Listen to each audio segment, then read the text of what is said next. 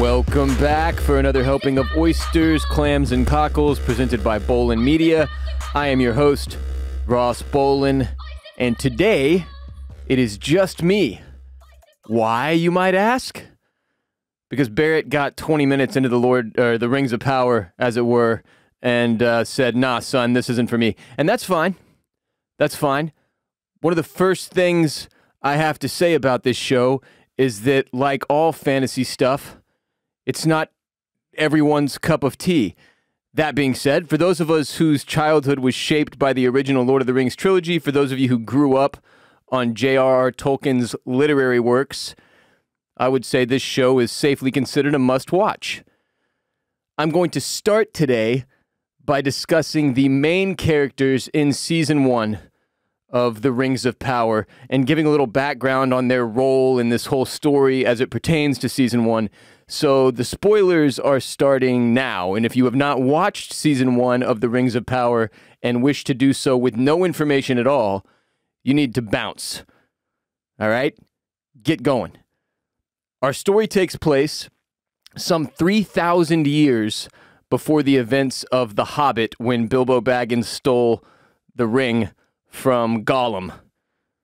Essentially, we are dealing with three groups of characters in The Rings of Power Season 1, and obviously their stories will all intertwine in one way or another before it's all said and done, which begins over the course of these first 8 episodes. First off, we've got the elves and the elf side of the story. The show opens, actually, introducing us to Galadriel, played by Morfydd Clark, who functions as one of the main characters, if not the main character, throughout the first season. And of course, we know Galadriel from the Lord of the Rings trilogy as well, so we know she survives this whole mess, right? It's one of the strange elements of watching a prequel.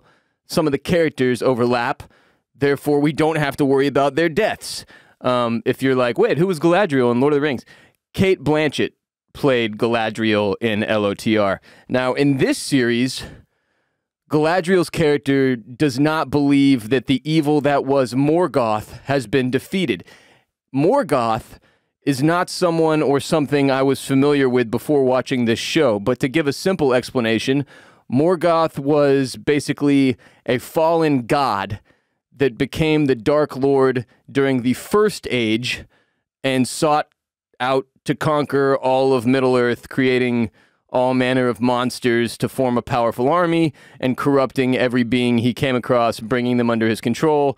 In this story, he is responsible for all evil that exists in Middle-earth. All the bad shit originates from Morgoth's existence, and his name is mentioned repeatedly, especially in the first few episodes as we're setting all of this stuff up.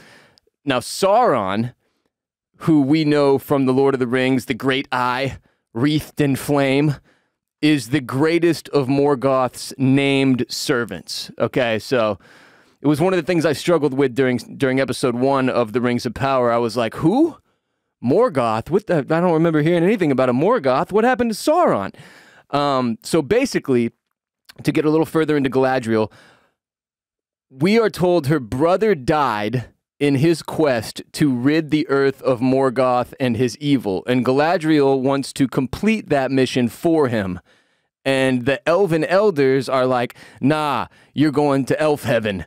And she's like, nah, I'm staying here because I know I'm right, and the evil lives on, so I must fight it. As anyone with even a small bit of wits within them would guess, Galadriel is correct, and there is much more evil that is still out there to be dealt with, hence this entire series, The Rings of Power. We're also introduced to Elrond in episode 1, played by Robert Aramayo, another character we are familiar with from the original trilogy of LOTR, where he was played by Hugo Weaving, who you likely know as Agent Smith from The Matrix. In this season, Elrond ends up being an apprentice or assistant of sorts to another elf named Celebrimor. And Celebrimor is played by Charles Edwards. He's the most famous jewelsmith of his time, with a pretty complicated family history if you look into it, and it's mentioned sort of sparsely throughout this first season. It's not getting any simpler in this season because he's creating rings, which, having seen Lord of the Rings, having read the title of this series, and having watched the first season, I do not think will end well. Then you've got Gil-galad, played by Benjamin Walker. And if I mispronounce any of these names on any level, I do not apologize. They're all absurd fantasy names and all manner of different races and fantastical beings mixed in. It's difficult, all right? It's challenging. Give me a break. But Gil-galad is the king of the elves, who I am personally guessing is going to end up being a ring wraith before this show is over based on his stature and generally off-putting demeanor. The ring wraiths are those dark riders in the Lord of the Rings trilogy who are constantly shrieking, and they make the Fellowship of the Ring difficult to fall asleep to. Because I've tried many, many times, and every time these freaking ring wraiths shriek, it wakes me up. Very unpleasant noises. But I'm just guessing, by the way, on what happens to Gil-galad. His name and face annoy me. One of our new characters, and one of several characters of color in this series who spawned all manner of racist nonsense online, Arendir, right? Yeah? Arendir is played by Ishmael Cruz Cordova. Arendir and a battalion of elves watch over the humans that reside peacefully in the Southlands, all right? And the Southlands are important. If you've watched the entirety of Season 1, which you probably should have if you're listening to this podcast, they obviously play a huge role in the whole story. But apparently the humans in the Southlands, at least a lot of them, were loyal to Morgoth, and they aided him in his quest to conquer Middle-earth. So Arendir and these other elves in his battalion are sort of just patrolling those lands, making sure that some other uprising doesn't occur, basically keeping the evil at bay, keeping a watchful eye on these humans that have questionable pasts, as it were. And that basically covers the elf side of the story. Although both the human and the dwarf groups in our story intertwine with the elves over the course of Season 1, so let's just do dwarfs next. One of, if not the favorite character of Season 1 for me, is Durin the Fourth, played by Owain Arthur. Now, Durin's father is the king of the dwarves, King Durin III, who currently rules over the dwarf kingdom of Khazad-dûm, where Gandalf yells, "You shall not pass," in the Fellowship of the Ring, otherwise referred to as the Mines of Moria in that film. So one of my favorite things about watching The Rings of Power, obviously, was being able to connect the things that I already knew about. Like, I knew about the Mines of Moria. We spent a good chunk of time there during the Fellowship of the Ring. It's one of the coolest parts of that movie. One of the most memorable lines from Gandalf in the entire opening trilogy of The Lord of the Rings. And yeah, it turns out that's actually Khazad-dûm, this dwarf kingdom of which King Durin III is currently king, ruling over it. And his son, Durin the Fourth, is probably my favorite character from this first season, all things said and done. Durin the Fourth is just one of the most entertaining characters so far in Rings of Power.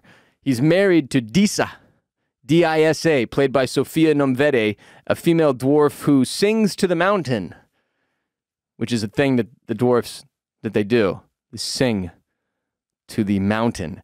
It's another one of our characters of color, Disa, that the racist twats online were triggered by. And I just want to add, again, for good measure, if you're overly concerned with the skin color of characters in a fantasy TV show derived from fantasy novels, I implore you to attend therapy.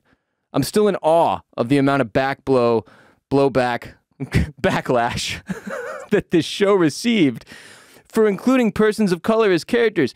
It's truly sickening and disturbing stuff. None of this is real in the first place, all right? And racism at its core is perhaps the most nonsensical and lacking in common sense social structure that the humans IRL have ever concocted. Get your shit together, people. So that covers the dwarfs. So you really only need to know those two. I mean, there's others, but those are the two most important. Then we come to the Harfoots, who are hobbits in the Rings of Power. And it turns out Harfoots are the most common race of hobbit. They're basically, the ones we deal with in this show are like the ancestors to the hobbits that we end up meeting in the Lord of the Rings trilogy. There are 3 different races of hobbit, which is yet another thing I did not know going into this series. But one of the things I really enjoyed about watching The Rings of Power is that it forces you deeper into the world of J.R.R. Tolkien, what he created, and gives you a much more vast knowledge of the races and histories from his writings. I will say, though, the Harfoots were probably the most disappointing part of this first season for me. Like, I can't help but compare them to the hobbits that we meet in the Fellowship of the Ring in the first film of the trilogy.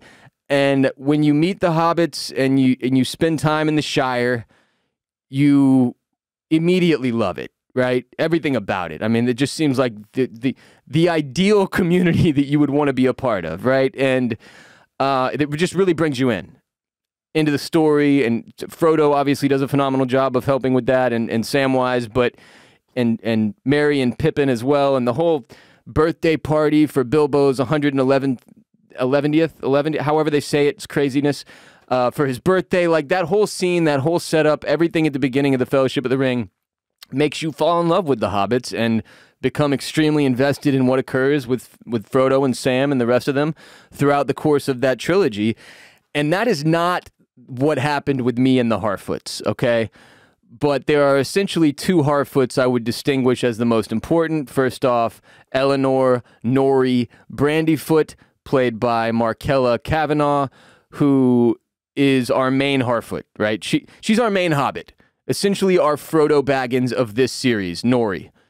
And then you've got Poppy Proudfellow, played by Megan Richards, who is essentially our Samwise Gamgee of this series.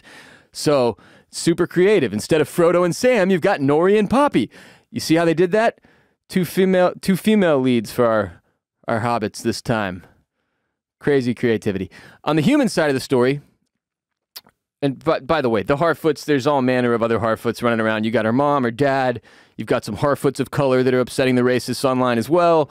A whole little community of these wandering Harfoots. They never stay in one place. They're nomads, as it were. And I think that's one of the reasons that I had a difficult time connecting with them as much as I connected with the hobbits from the Shire, is that they don't have like a spot yet. They don't have a place in this world. They're just always on the move, foraging for food and hiding, as it were. So it's interesting. You know, they obviously couldn't just do the exact same thing with the hobbits that they did in the trilogy and then the prequel to that trilogy that they created. But the prequel films I'm speaking about, but the Hobbit trilogy, as it were. But it just didn't hit for me the way I kind of hoped. Like, I mean, I ended up seeing Galadriel, the elf, much more like my main character, my most important character, the character I was emotionally invested in. By comparison, you know, when it came to Nori and Poppy, I don't know. It just didn't hit the same, is the best way I know how to put it. But yeah, on the human side of the story, this is where over the course of like episodes 2 and 3, I was kind of like, wait, what? Who, what? So you've got Queen Regent Muriel, played by Cynthia Addai Robinson, who rules over the island kingdom of Numenor. All right, Numenor was not something that I remembered from the original Lord of the Rings trilogy, but it is mentioned at one point. I think we actually sailed through Numenor. If you paid close enough attention to the Lord of the Rings, then you do remember Numenor, but I did not. But yeah, Queen Regent Muriel is not a character that we get a whole lot of depth from in this first season, but she's there and she's part of the story, an important part of the story, and she's having, bad nightmares, based visions about the fall of Numenor and how she's going to bring it on, and things don't go particularly well for her. But then we've got Elendil, played by Lloyd Owen. He is the guy whose name translates directly to elf friend. He's a human, but the most important part of Elendil is that he is the father of Isildur, which is certainly a name you should remember from Lord of the Rings. So Isildur, played by Maxim Baldry, is Elendil's troublemaking son throughout much of Season 1. Elendil and his son, Isildur. And then there's Bronwyn, another human, played by Nazanin Boniadi, mother of Theo Bronwyn. Theo, by the way, just a fucking idiot. And Bronwyn lives in the same area that Arendir,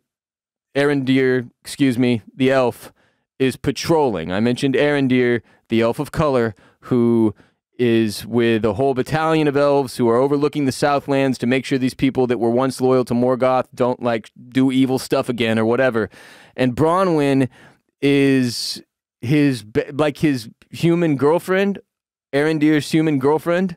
They're in love, much like Aragorn and Arwen in the Lord of the Rings trilogy. Another parallel there. And again, Bronwyn's idiot son, Theo, is played by Tyro Muhafidin, I believe it's pronounced.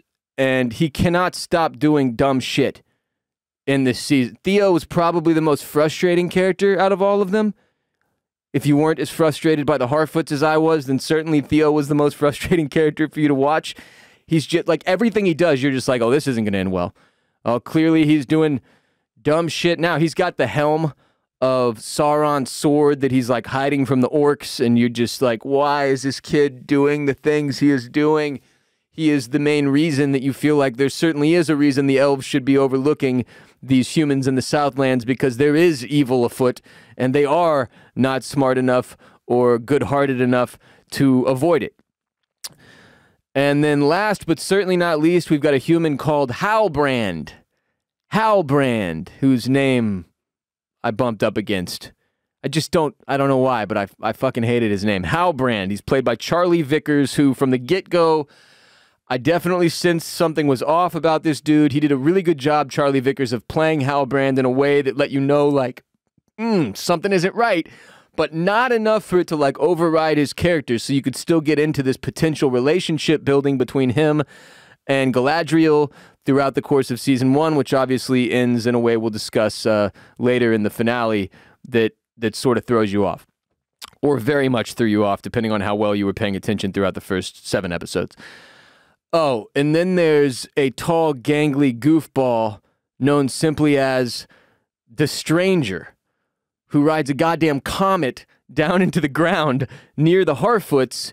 That then, you know, we've got our two main Harfoots, Nori and Poppy, end up interacting with the Stranger, and that's like, I mean, look, the Stranger maintains such a vague storyline throughout the first 4 or 5 episodes, like really, like, it's just sort of the same mysterious nonsense over and over, where you're like, what is the deal with this guy?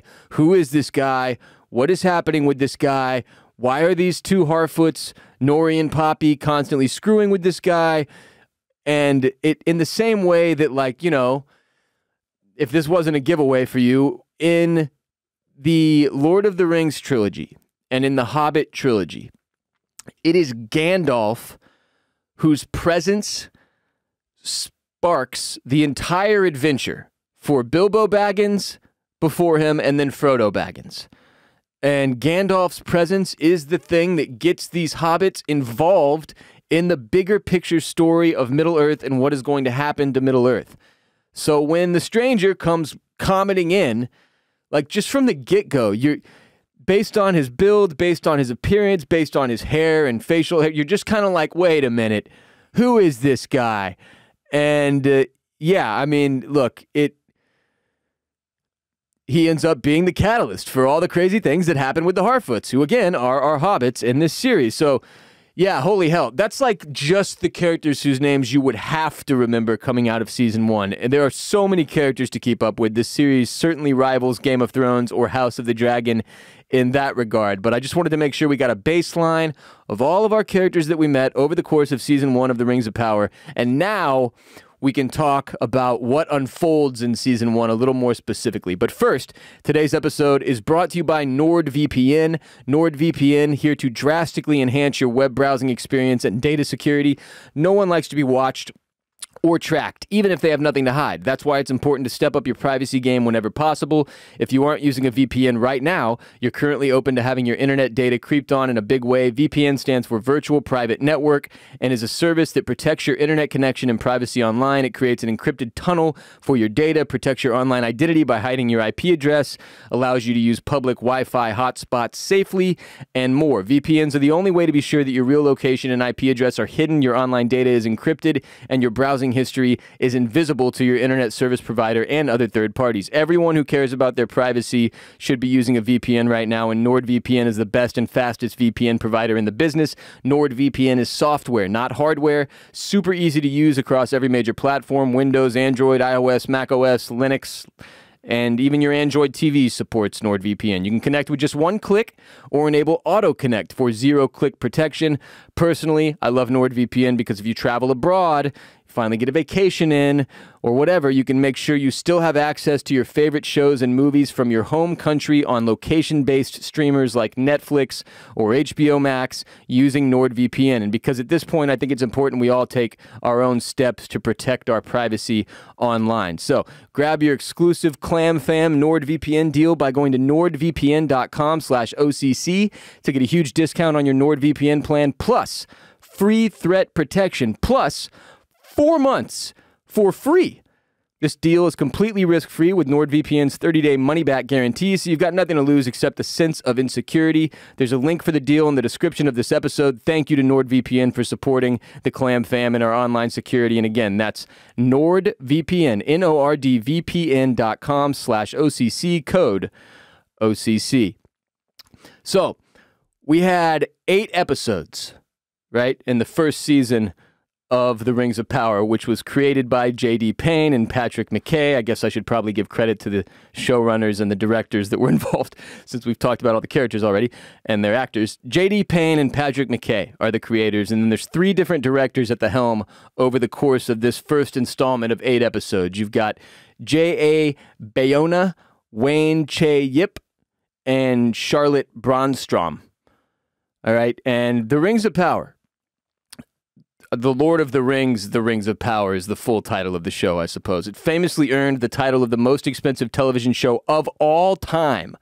Between the price Amazon paid for the rights and the monstrous budget deployed to execute Season 1, I think they topped $1 billion on those 2 things alone. So, do I think Season 1 was worth the price tag? After Episode 1, I was honestly not all that intrigued. I actually watched the first episode, fell asleep toward the end, not necessarily as a result of it being super boring, but I was just very, very tired. And then I didn't come back and pick it up again for a few days. And when I did, again, I didn't make it all the way through, which at this point I did start to blame a little bit on the lack of excitement in the show.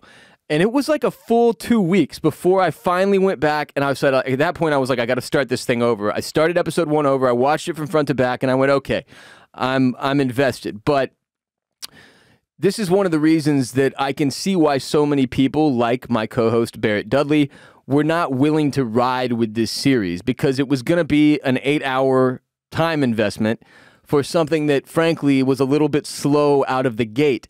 And the first episode in particular felt a little discombobulated, where you're just kind of like, wait, who, what, where, why, what is the, huh? It just took time to build momentum and sort of put the pieces in order on the board in a way that made sense to us as viewers so that you could really get excited about them. So again, it feels like unless you were really invested in The Lord of the Rings, in J.R.R. Tolkien's works, in the Hobbit trilogy and all of that, then this was kind of a tough sell. And I understand that. I still think it was good, and I'll get to my overall rating in a minute, but the point is, it really did not necessarily stumble out of the gate, but it just kind of was lacking in the draw. Like, it didn't pull me in the way I had hoped that it would. So because it was also running at the same, like, obviously it went up against House of the Dragon, something that I was fully invested in, committed to, and we were doing a companion podcast for week after week here on Oysters, Clams, and Cockles. I was just kind of like, I can deal with this later, right? So I was going to take on House of the Dragon first, and then I went back and ended up finishing The Rings of Power after House of the Dragon concluded. But yeah, even for the first episode, man, it took me like 2 weeks to finally get through the thing, just because it sort of was a little bit slower than I had expected to start. So, I mean, it didn't really feel like I feel like they knew that, right? Maybe not Amazon, but the showrunners and the directors and whoever like wrote this episode after episode knew that it was going to be a slow build, that the way they were setting up the story, you were kind of going to have to be invested for the payoff longer term.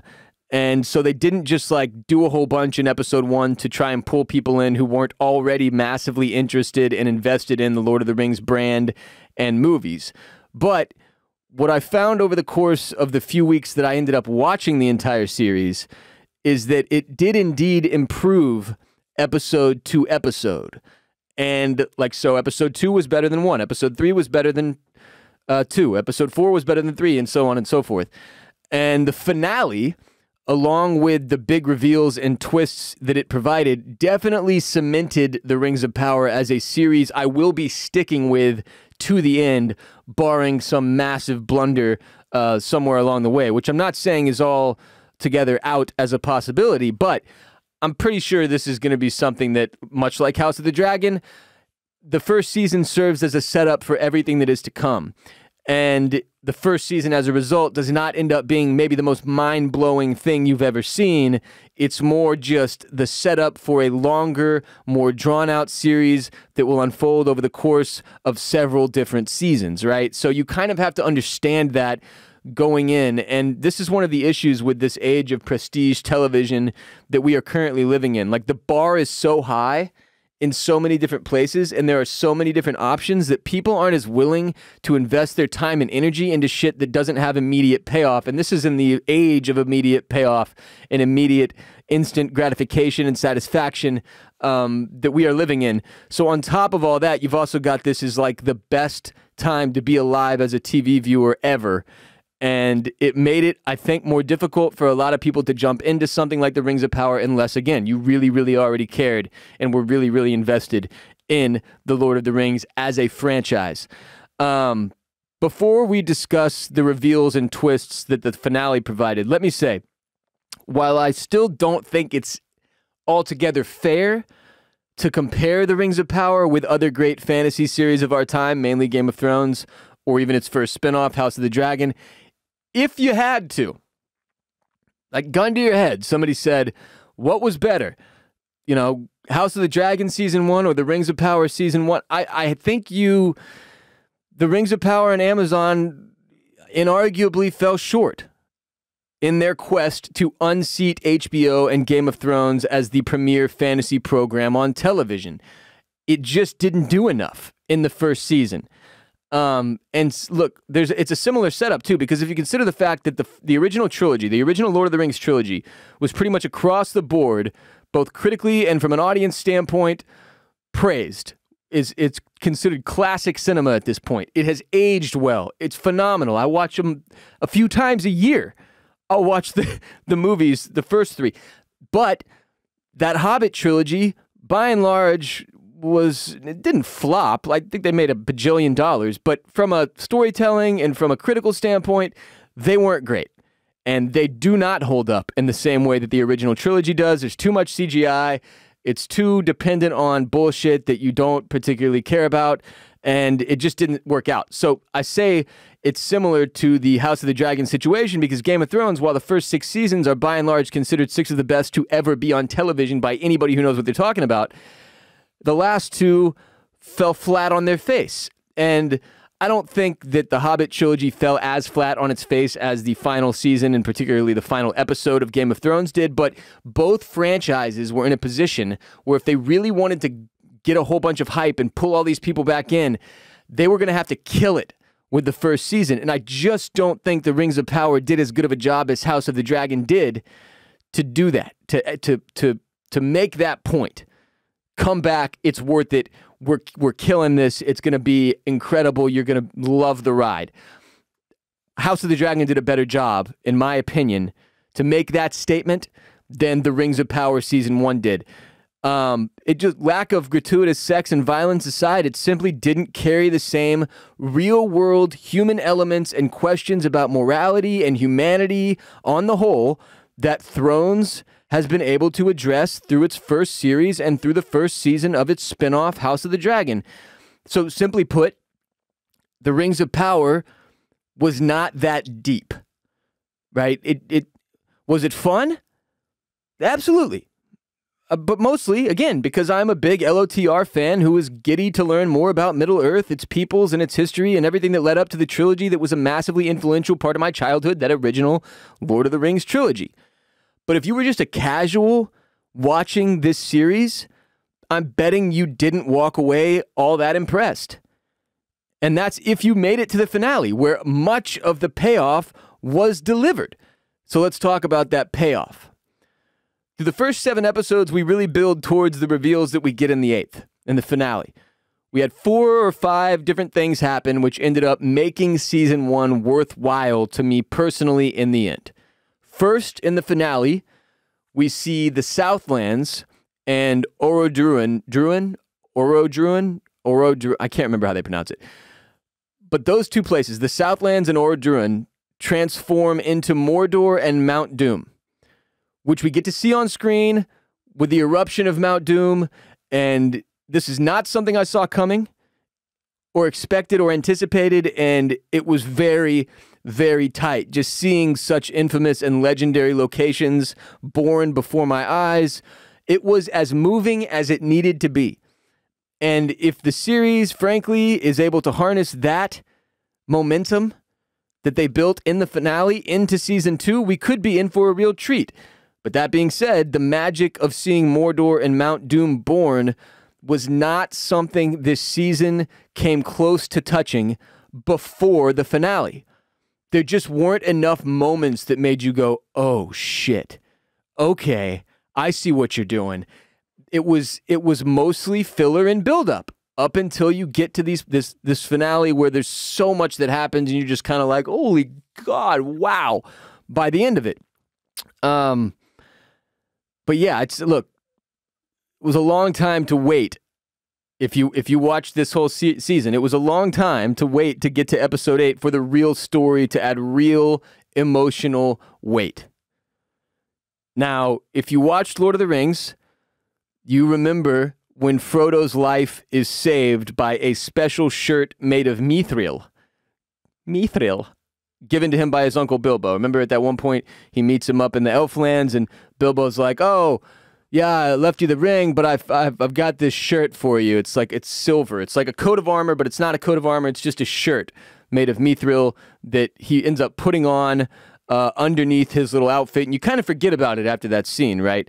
But another one of the coolest moments of the Rings of Power Season 1 was seeing this substance, mithril, come into play as it apparently, and this is a piece of it that we did not get from Lord of the Rings, mithril has the power to heal elves and their dying world. So the elf world, their magic, everything about it is in big, big trouble as we find out.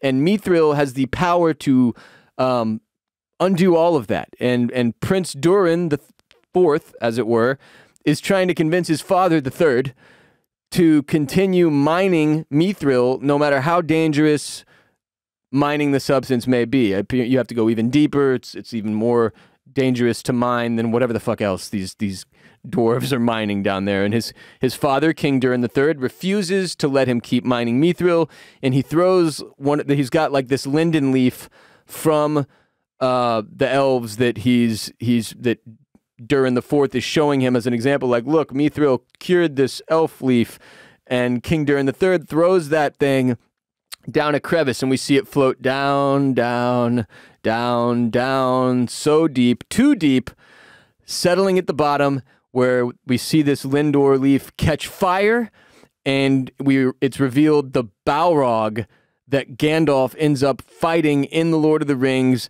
the demon that he yells, "You shall not pass," at during the Fellowship of the Ring. The Balrog who goes up in flames in The Rings of Power, Episode 8, as if it's like coming back to life or being like activated, which obviously inevitably signals the doom of Khazad-dûm.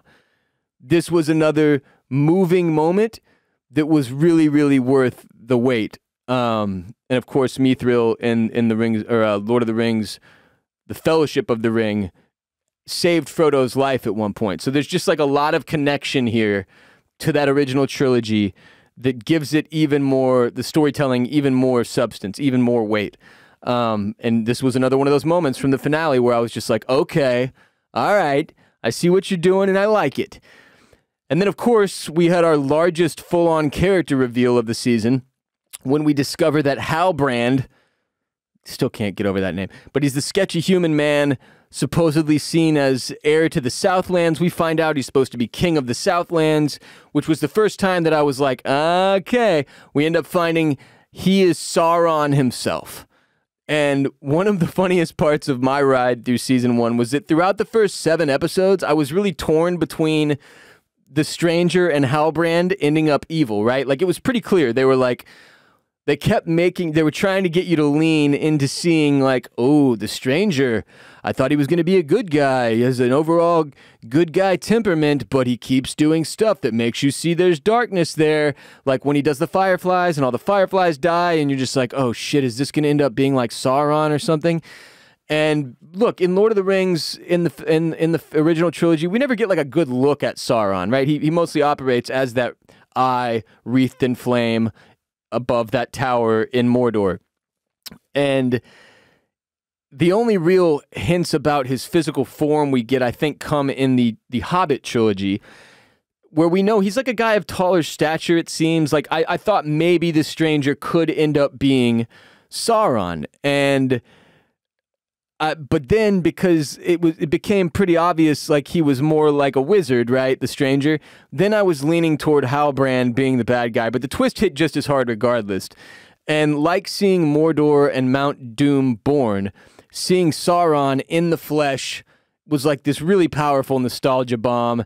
And you have to imagine that Halbrand / Sauron ends up operating as our central bad guy throughout the rest of the series. It was crazy shit. I mean, this was cool, because it really gave a lot more depth to the character of Galadriel, really, more than anybody else, and it gives more depth to her refusal to go to Elf Heaven, as I call it, and insists on staying behind. She insists on staying behind to fight the evil, which she ironically does end up help empowering and sort of creating, as it was warned she might when she was refusing to go to Elf Heaven. And it just shows, like, it even furthers how cool of a character she is in Lord of the Rings, the original trilogy as well, because she operates as sort of this really magical, mystical elf queen type entity off in this forest that we don't really meet until I think the 3rd movie, and or maybe it's the 2nd movie, I can't remember, but remember at one point, like, Frodo's like, I would give you the ring if you wanted it. Like, I would offer you the ring if you wanted it. And she goes, like, she gets huge and turns into, like, this giant, white, terrifying, screaming queen. And then she refuses it, and she's like, I have passed the test, and now I can go to Elf Heaven, or whatever the fuck. But yeah, so having her background, having her and Halbrand's relationship unfold over the course of the first 7 episodes, awkward as it may have been at sometimes, it really does end up paying off in episode 8, when you get the full-on reveal, like, holy shit, this Halbrand character tricked all these people into creating these rings, and now we're all in deep, deep shit. It was great. And then there's the stranger, revealed in the final episode to be an Istar, which translates to wizard. Presumably all but confirmed, I would say, by one line, really, to be Gandalf, because you'll remember he tells a confused Nori at one point, at the very end in episode 8, if in doubt, always follow your nose. And Gandalf says this line almost exactly in the Fellowship of the Ring when he tells Merry in the Mines of Moria, if in doubt, Meriadoc, always follow your nose. And look, there's no getting around this. There are a lot of people who are still, like, on the internet and in articles and such saying, like, well, the creators haven't confirmed it and we haven't had it confirmed yet. It's like, that is confirmation. Do you have any idea how bad it would be to have the stranger not be Gandalf after all, after having him literally repeat a Gandalf line after a series of Easter eggs over the course of season 1 of The Rings of Power, which point to him being Gandalf, that would be fucked. Be idiotic. So, again, I think that was a suspicion that a lot of people had, myself included, the second that the stranger landed on his comet, crashing in near the Harfoot community and striking up a relationship with Nori and Poppy, because that was too similar, again, paralleling the Lord of the Rings original trilogy, where it's Gandalf's arrival at Bilbo's 111th birthday party that starts this whole thing. It's Gandalf's arrival at Bilbo's doorstep in The Hobbit that starts that whole thing, and which leads to this whole thing. So there was too many parallels, there was too many Easter eggs. That one line alone, though, was like the confirmation for me and anybody else who doesn't want to pretend that we still don't know going into season 2, that the stranger did end up being everybody's favorite wizard, Gandalf. I don't know if he's the gray at this point. He doesn't become the white until, what is it, the Two Towers, I think? But yeah, when it was all said and done, there was definitely enough in season 1 of The Rings of Power to get me excited about this series. The issue was that most of the excitement was derived from the finale itself. And I think to be successful longer term, The Rings of Power will need to learn to dole out some of those magic moments that make you go, ooh, throughout the course of the season, not just in the finales. Like, it can't just be build up. And I know I'm counterintuitive to what I was saying earlier, that we live in this like age of ultimate immediate satisfaction where everybody wants everything now and you've got to be excited and on the edge of your seat and blown the fuck away all of the time or else it's not good. And I'm arguing against that. And I'm not saying that has to be the way it unfolds, but it needs to be more balanced than it was in season 1, where for me, almost all of the payoff of watching this season came in the final episode, which is just a little bit to ask of the human. Here's what I'm saying. If you want it to be successful on a commercial scale, you need to do what I'm saying. That's the only argument. I'm not saying it's not great storytelling. I'm not saying that it can't be good in its own right.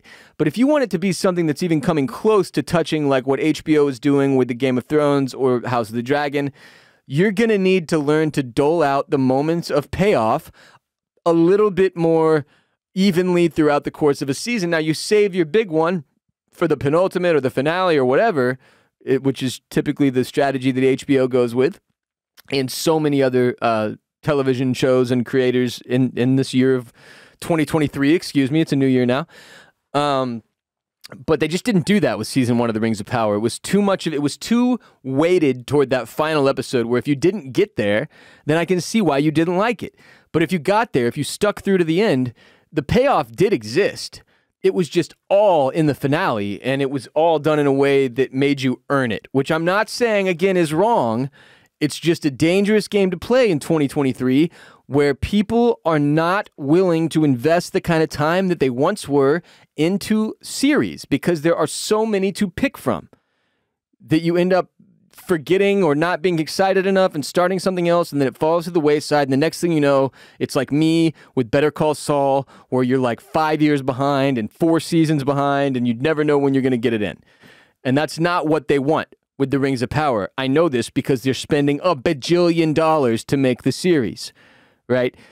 But truth be told, for me, the pacing and the chill nature of this season, of season 1, really ended up being one of the reasons I loved it so much.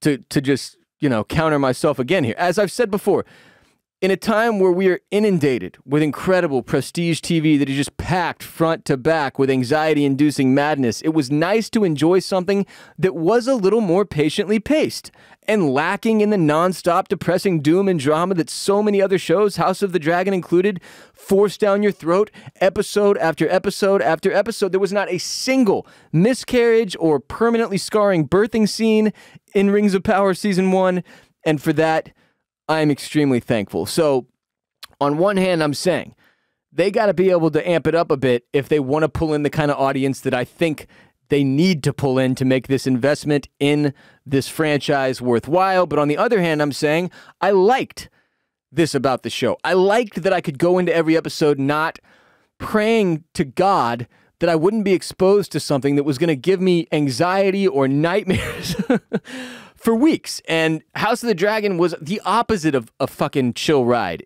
Every episode you were just like, holy hell, what am I watching? How many people can give a scarring birth in one season of TV? And now with House of the Dragon, look, it ended up being a very powerful statement about womanhood, motherhood, and all of the like, but it just was a lot to take in, especially, you know, as I said, when we were doing our House of the Dragon podcast, my wife is pregnant that whole time we're watching. I'm just like, you gotta be fucking kidding me. She's due February 2nd, by the way. One more month.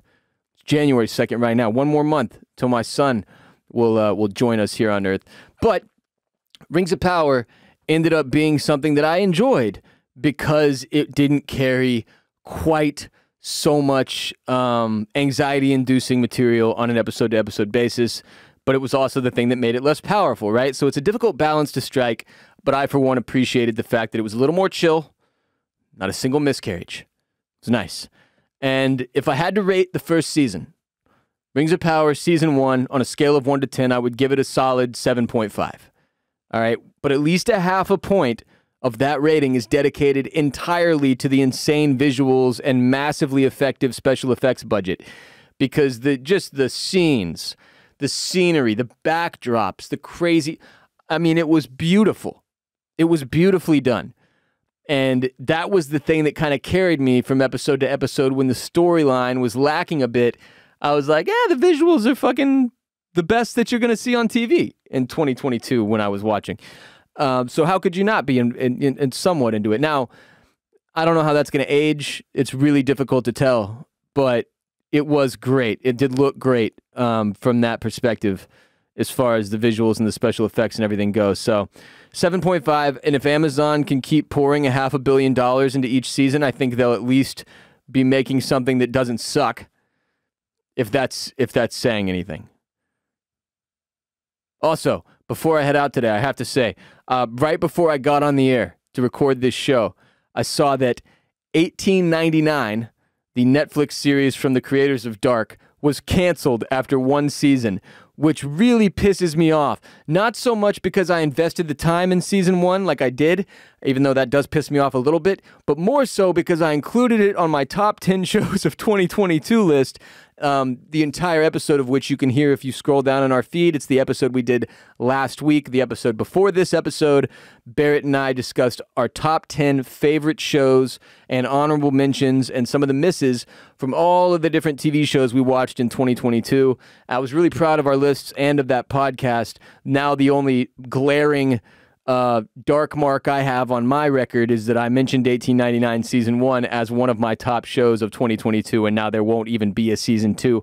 And just to give a thought really quickly, look, Season 1 was incredibly complicated and convoluted in some ways.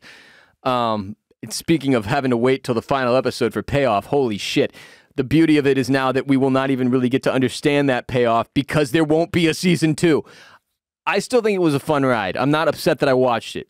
But I obviously do not recommend that anyone else watch 1899, considering the fact that there won't be a Season 2 and that the entirety of Season 1 is literally a build-up so that you can maybe find out what the fuck is going on in Season 2, which will now never happen because Netflix pulled the plug. And my guess is that they probably, the executives at Netflix, met with the writers of 1899, the creators of Dark, whoever the fuck is in charge over there with 1899, and they said, all right, what do you have for Season 2? And they laid it out for them, and they went, no, we're good. No more.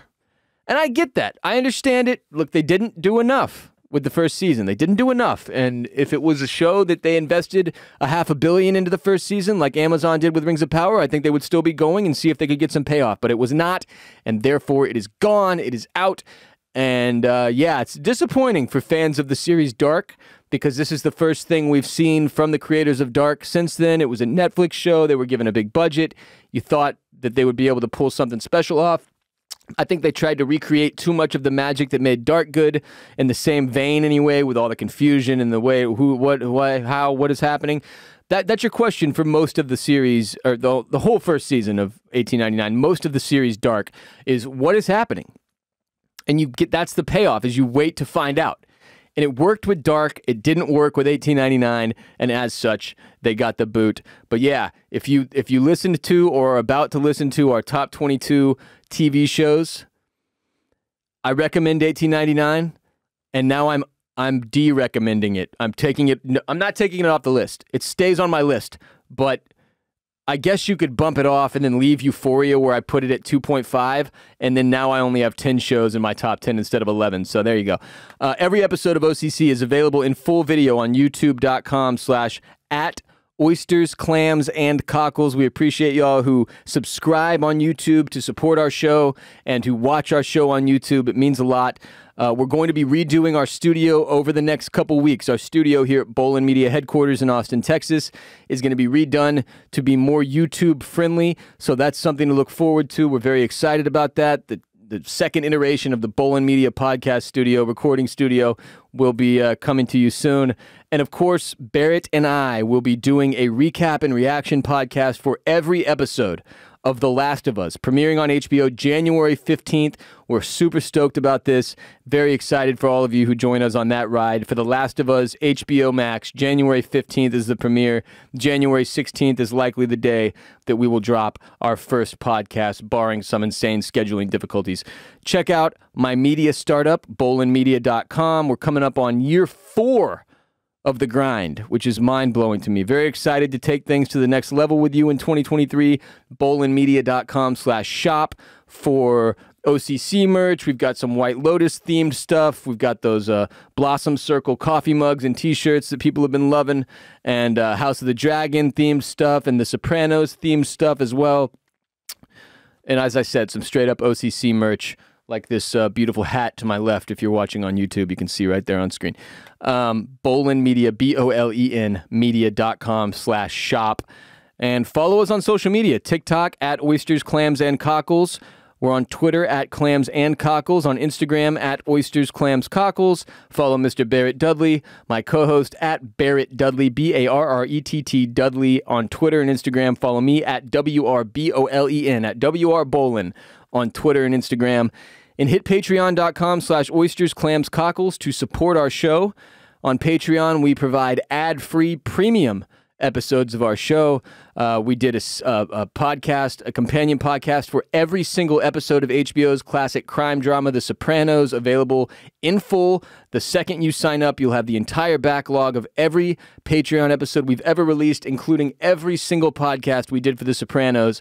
So if you've never watched The Sopranos, or you want to rewatch The Sopranos between now and next season of House of the Dragon at some point, get on patreon.com/Oysters, Clams, Cockles and let Barrett and I enjoy it with you. Our companion podcast for The Sopranos is friendly to both first-timers and repeat viewers. Barrett, it was his first time. Me, it was probably my 7th or 8th time through The Sopranos. And we had a blast. But every episode is done in a spoiler-free way where we're not giving away anything that's coming. If you've never seen the show before, you will not be disappointed. Patreon.com/Oysters, Clams, Cockles, which is also where you can get all of our bonus coverage of House of the Dragon Season 1 and The White Lotus Season 2, driven by hotline calls from members of our Mollusk Militia tier. We have a lot of fun on Patreon. We would love for you to come through and support the show and get even more OCC in exchange. Thank you again. Until next time, Clam Fam. You shall not pass.